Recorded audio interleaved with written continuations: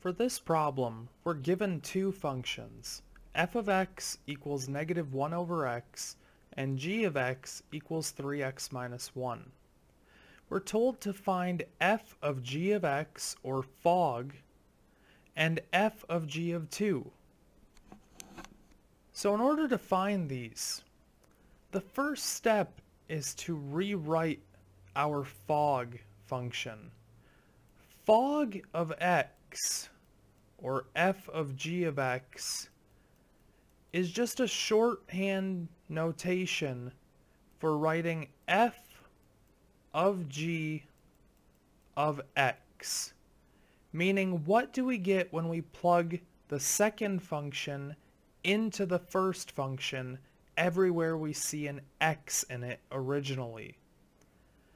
So f of g of x, we're going to replace the g of x to begin evaluating this. G of x is the same thing as 3x minus 1. So we get f of 3x minus 1 will give us fog, or f of g of x.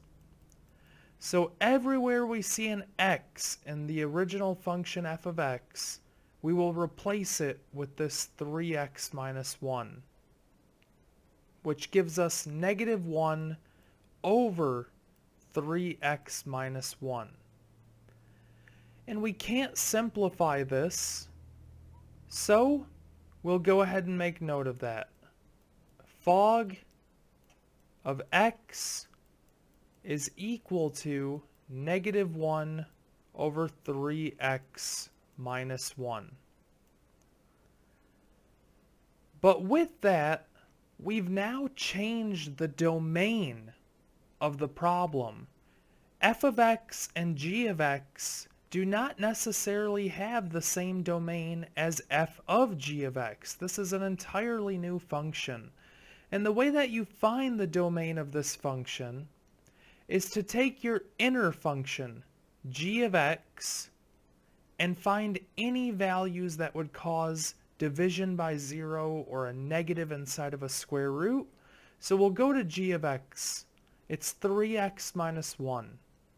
There's nothing here that would cause bad domain values.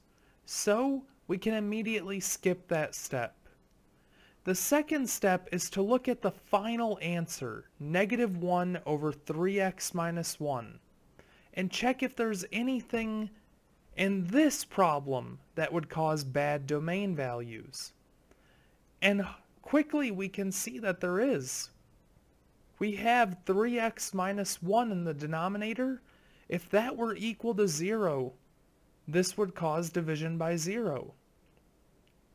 So we're going to take that 3x minus 1 and set it equal to 0 and solve to find what x value causes division by 0 in our problem.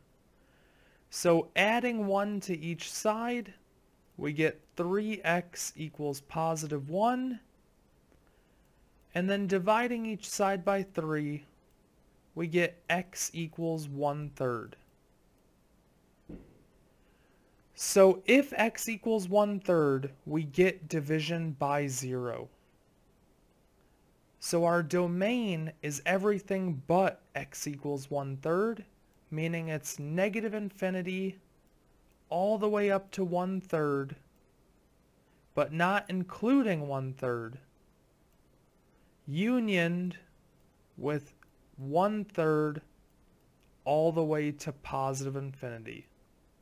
This is everything but x equals 1/3. And now from here, we have f of g of 2 that we need to solve for. F of g of 2 just means what do we get when we plug 2 into this new composition, f of g of x.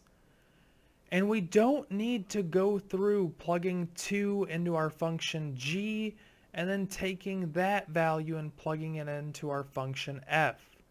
We should immediately take this value of 2, so f of g of 2 will just be what happens when we take this 2 and plug it into our composition.